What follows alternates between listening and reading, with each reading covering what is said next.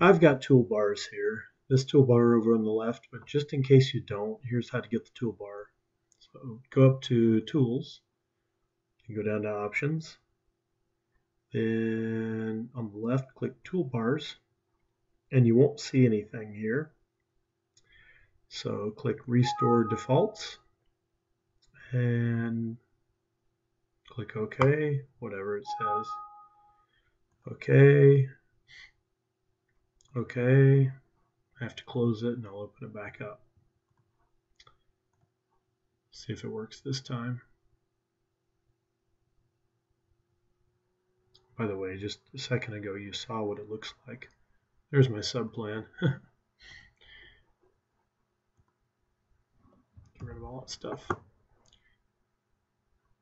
You saw what it looks like when there is no toolbar. So there we go. Now I've got my toolbar back. That's how to do it.